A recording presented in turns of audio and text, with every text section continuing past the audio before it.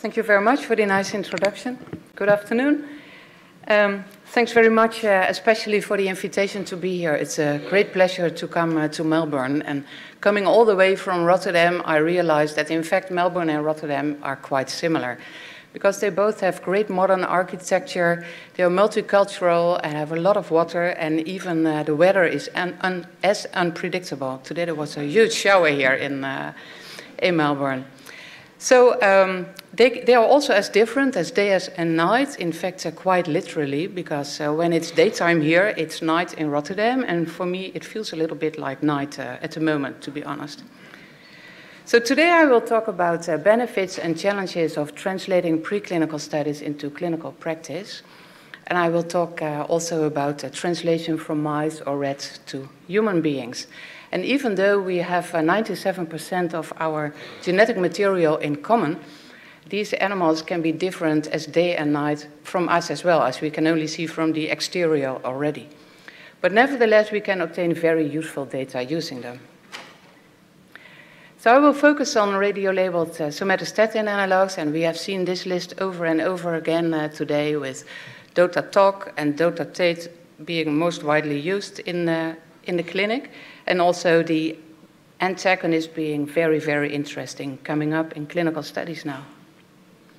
And all these radiopeptides are based on the same fission. It's a simple fission.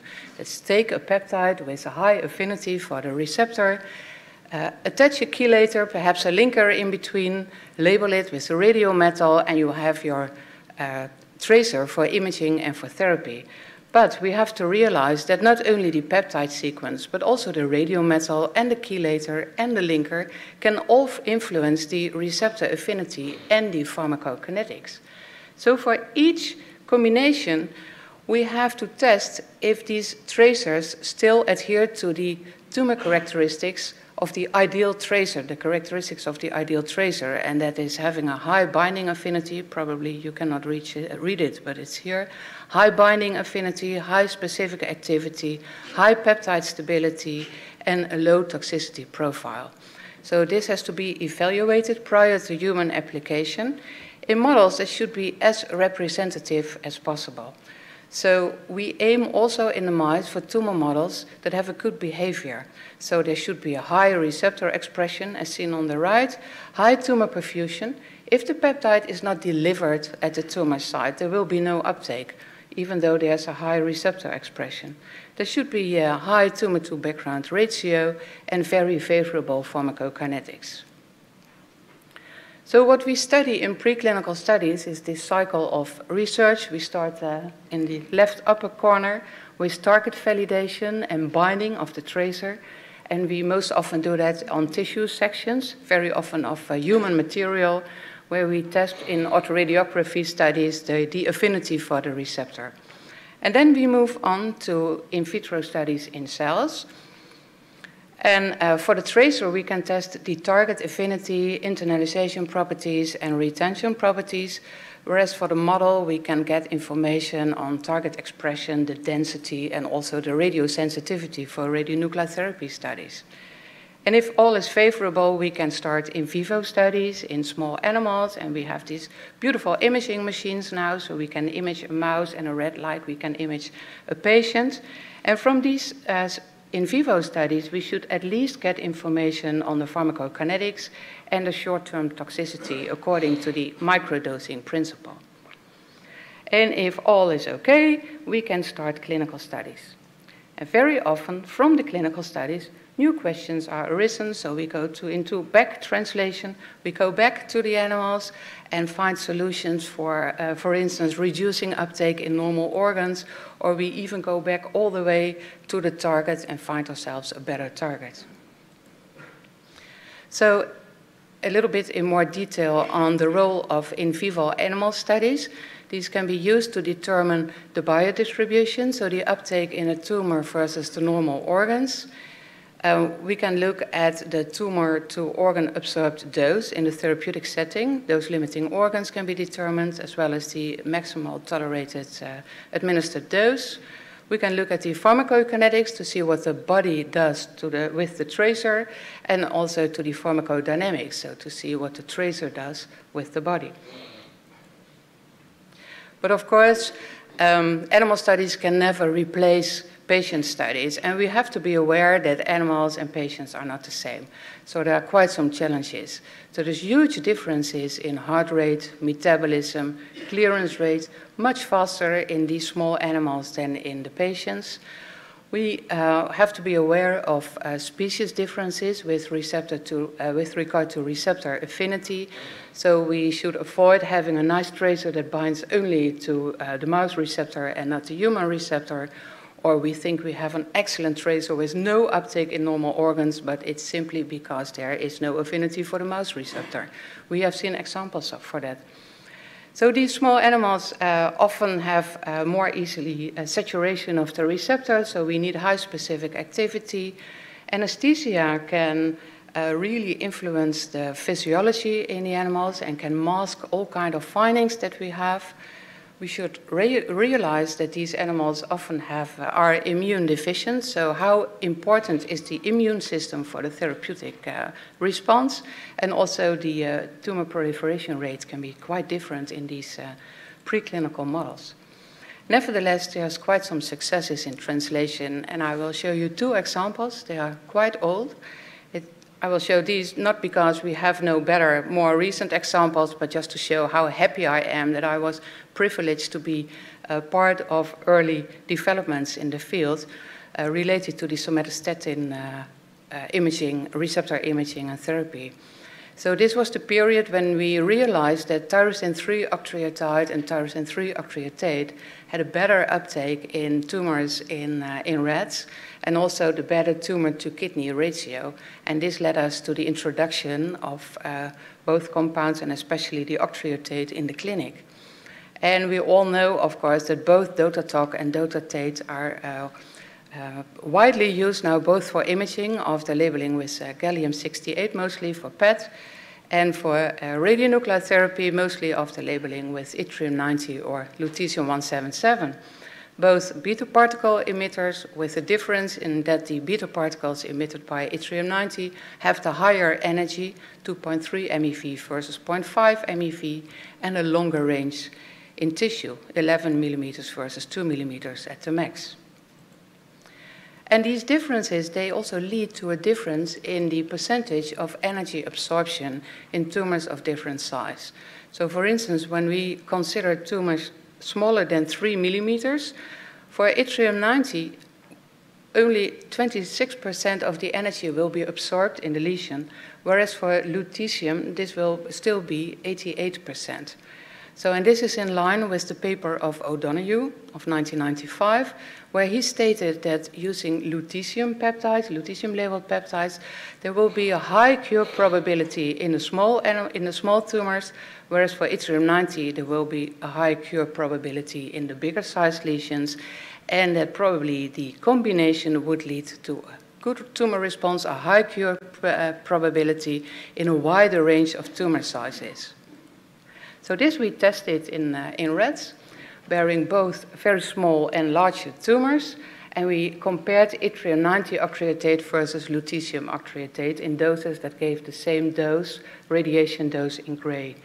So we injected the animals either with lutetium octreotide or with a lower dose of yttrium octreotide, or with 50% of both in the combination series. And what we found was that the animals that had the combination, shown here in the green line in the survival curve, had a better survival than the animals that had only yttrium-90 or lutetium-labeled octreotide. So the combination was superior, and it was great to see that in clinical studies, and the references that I showed here are not complete. There's more studies now, that also in clinical studies, the combination gives a significant longer median survival than only the yttrium-labeled octreotide in this case. Also, tandem therapy is being performed, so that's alternating forms of yttrium and lutetium-labeled peptides. So this is from the past, but also we would like to look at the future. So we have our own list of proposals on how to do better. And one of the important things is that we are convinced that we need more knowledge on the PRT cellular mechanisms. So we heard already about the double-stranded break formation after lutetium DOTA-octreotide in the DNA. So here's the irradiation, and here is your double-stranded break. And this will attract all kinds of repair proteins, like the 53BP1, to the break in the DNA, and these can be nicely stained using immunofluorescent techniques to detect these 53BP1 proteins. And we can visualize this, and we see these foci in the cells. This is a non-treated cell. The blue in blue is the nucleus, and you see the foci. And this is a cell treated with lutetium octreotide, and you see the huge increase in the number of foci in the cell. We can do this not only in single cells in culture, but also in tissue slices taken from surgical samples from patients. And Julie Nonnekens, postdoc in our group, she has optimized this technique for neuroendocrine tumors. So she gets the tumor from the surgeon, and she makes slices up to 4 millimeters thick, and she can culture them in tissue culture and keep them alive and in good shape for about 1 week. So during this week, we can perform PRT and look at the responses to the therapy. Afterwards, the slices can be embedded in paraffin, they can be sliced into histological slices, and they can be stained, and we can look for DNA repair. So we do comparisons of the human tumors versus xenograft slices to optimize the techniques. And finally, we aim to use this technique for determining the radiosensitivity and also for combination with the genomic techniques that have been presented earlier today. So these are studies in cells that she did. So here Julie looked at the double-stranded break formation by lutetium DOTA-tate in cells. She gave a pulse of 4 hours of lutetium DOTA-tate, and then she washed the cells and gave fresh medium without radioactivity. And at certain time points, she fixed the cells and she looked for DNA damage and repair. Afterwards, she quantified all the foci, and what she found that after lutetium octreotide, there was an increased number of foci at day 0, day 1, 2, and 3, but not anymore at day 4, 5, and 6. So apparently, all the DNA damage was repaired at these time points. So the question, of course, was that we wondered, how can we prolong this damage to the cells?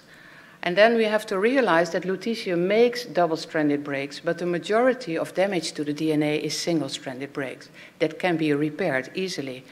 But there's a way to transfer single-stranded breaks into double-stranded breaks, and that's by inhibiting PARP that's involved in the repair of the single-stranded break. So if we use a PARP inhibitor, which are used in the clinic, for instance in breast cancer therapy, then this single-stranded break will not be repaired, and upon replication of the cell, it will become a double-stranded break, which is more difficult to repair, and tumor cells might die. So Julie did her whole protocol again. She did again a 4-hour pulse with lutetium octreotide, and then she washed the cells. There was no radioactivity anymore, apart from the radioactivity that was internalized into the cells, and then she added the PARP inhibitor, and she looked again during 6 days at the number of foci in the cells. And what she found was that the combination with the PARP inhibitor, in purple here, had a higher number of foci in the cell, gave rise to a higher number, but also for a longer period. All 6 days of the experiment, the DNA damage and repair was ongoing, so it was still present in the cells. So this was a nice way to improve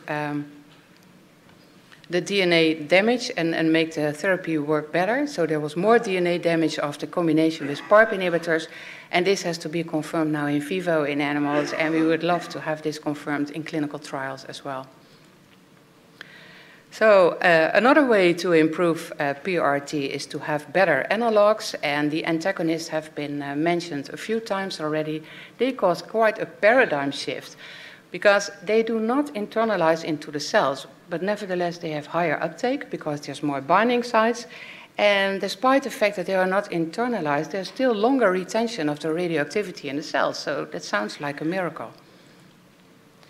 This is also shown here. We have these cells that have somatostatin receptors which are fluorescent, so that you can follow upon binding of the agonist or the antagonist.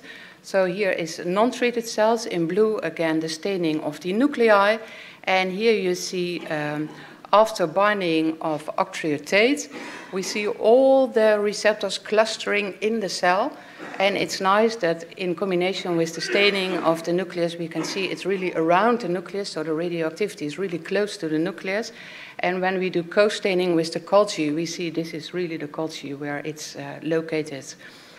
And here is the antagonist, and we see that still the fluorescence is all over the surface of the cell, so there's no internalization. But despite this, if we give the same dose to the cells, we see that the number of double-stranded breaks, here the orange bar, after the antagonist, the JR11, is higher than after the agonist. So this is very interesting, and we also found that we could translate this to the in vivo situation in animals, that we had a better therapeutic outcome after the same dose of lutetium JR11, which is the antagonist, versus the agonist lutetium octreottate. So the antagonist labeled with lutetium led to a higher accumulation in the tumor cells and higher irradiation effects, so more double-stranded breaks. And this is to be confirmed. We also saw that in the mice in comparative randomized clinical trials. There was this interesting pilot study that has been shown before today, that in a limited number of patients, a low dose lutetium dotatate was compared with lutetium dota JR11, the antagonist, and the isodose curves showed us that the higher dose was obtained with the antagonist, and also there was a higher tumor-to-organ dose ratio. And afterwards, this group went on with the high-dose therapy with the JR11, but there was no comparison yet with the agonist, and it would be interesting to see this also in clinical studies now. So what I try to tell you is that these preclinical studies, they can help us in the characterization of tumor response. We can use neuroendocrine tumor samples, as I showed you, or xenograft tumor models. In vivo, in vitro irradiation effects can be obtained. They can tell us about radiosensitivity of different tumor samples or different tumor types. They can give an estimation of the dose limits to normal organs. We can investigate repair mechanisms of the DNA, the kinetics of DNA repair and pathways of repair, and perhaps inhibitors of these pathways can help us to improve therapeutic effects in the patients in order to finally have the optimized treatment schedules for our patients as well, and aim for tailor-made therapy. Last but not least, I would like to thank my colleagues and former colleagues in our department, and I would like to thank you for your attention.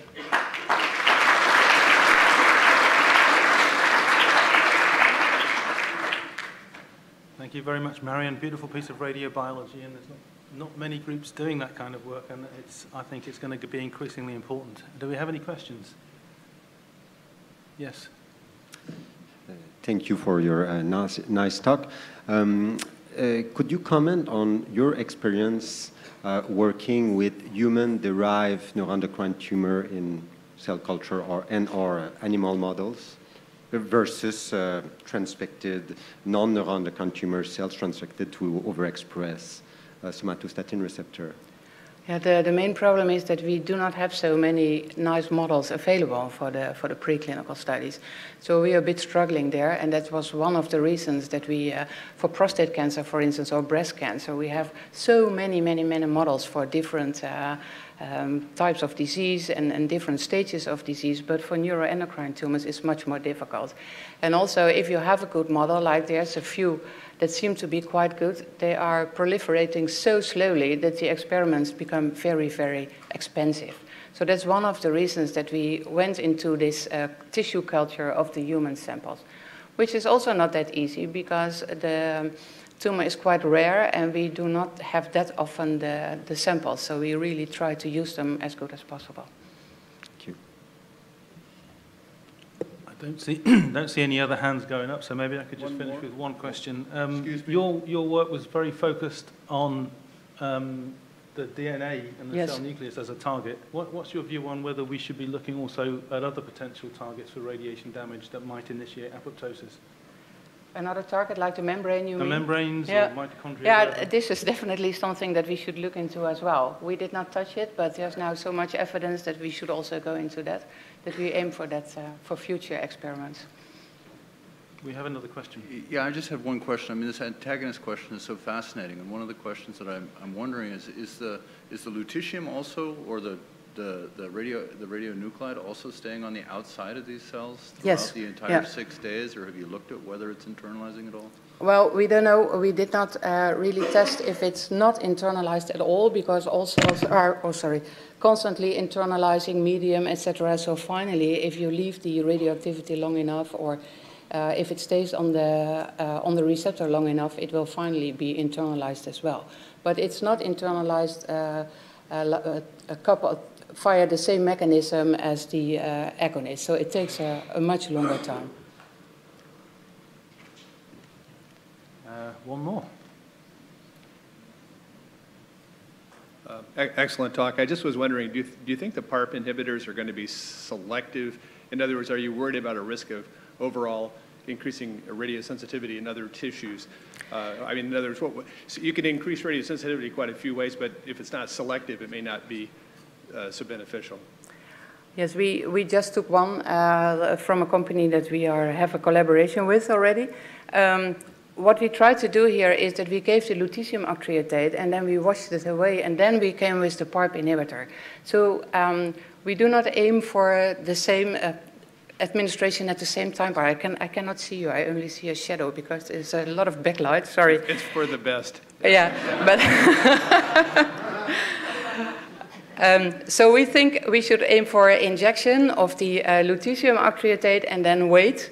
And then only after washout of the blood, then we can start with the PARP inhibitor. So when the lutetium octreotide is internalized already. And then probably everybody else knows the answer to this question, but I didn't get it. You said there were more sites for the antagonist than the agonist. Could you elaborate how that happens? We are not fully sure. We are planning to investigate that. The theory is that the agonist only binds to the receptor when it's coupled to the G protein, because this is needed for the internalization process, whereas the antagonist probably can also target the receptors which are not coupled yet to the G protein. So there's a larger pool of that, so there's more binding sites. And for instance, we tested it on many tissue samples now. For breast cancer, we saw up to 53 times higher binding of the antagonist over the agonist. Okay, thank you very much indeed.